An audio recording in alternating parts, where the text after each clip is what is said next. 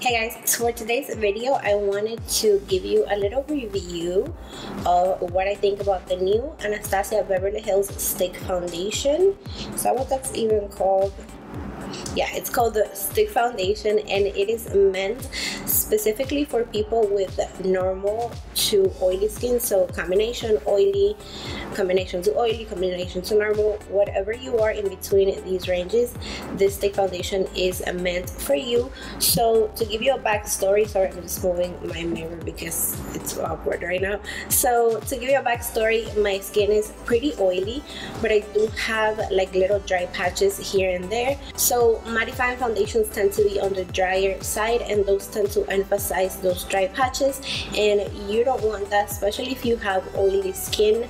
I know you're trying to look matte, but at the same time you don't want your skin to look too dry. So I am obsessed with this foundation. I only used it yesterday, and then again today. It is what I'm wearing, and I am already completely obsessed with it.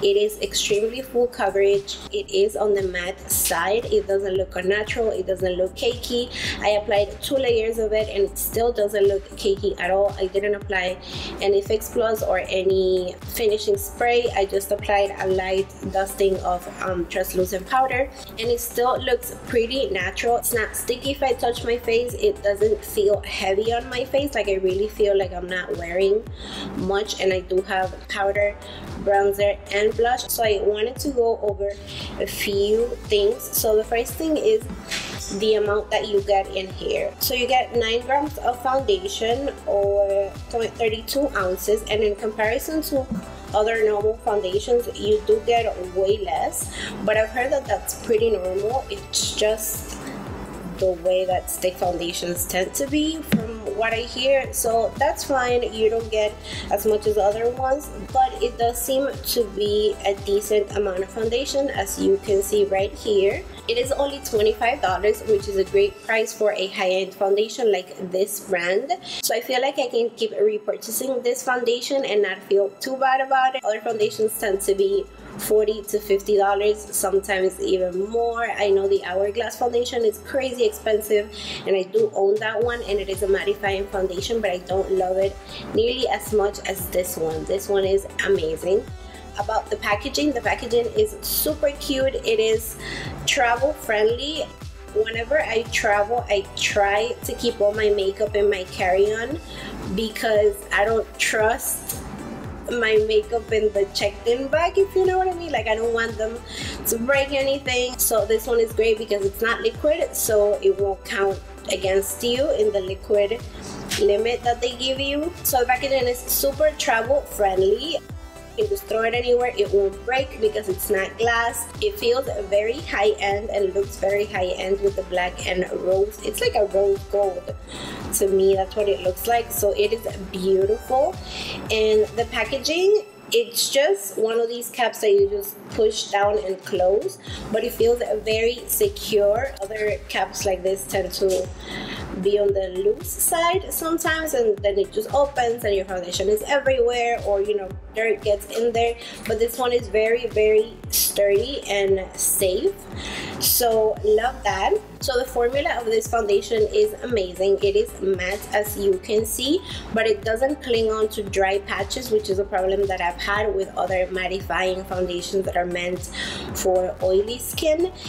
This one doesn't cling onto my dry patches. It looks like skin, and the color is what I am most obsessed about. I am always on the hunt for the perfect foundation color. I've never had a foundation that matches me so incredibly perfect color wise. This just blends into the rest of my skin. It's just incredible. It is exactly the color of my skin. You will see in the little demo that I will include somewhere in this video. You will see that it just looks exactly like the color of my skin. Maybe not my face, but it matches my neck perfectly, which is what you want. You don't want to match your face, you want to match your neck and then blend that into your neck, and that's when it looks the most natural.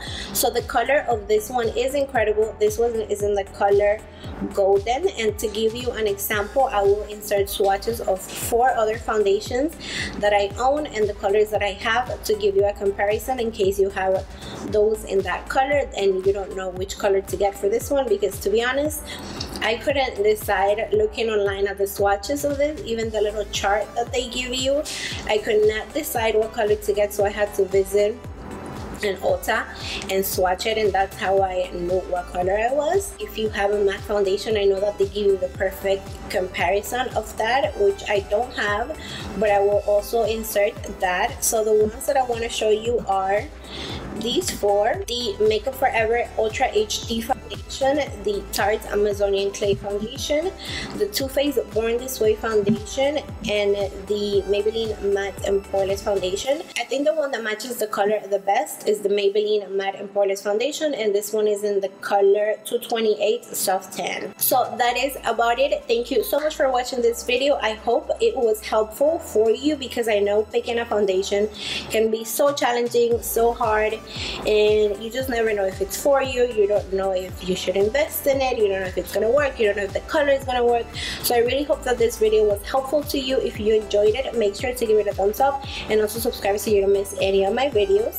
I apologize for my brows. They are misbehaving lately. I need to go get them done. So that's about it. Thank you so much for watching, and yeah, just give this video a thumbs up and don't forget to subscribe. Bye.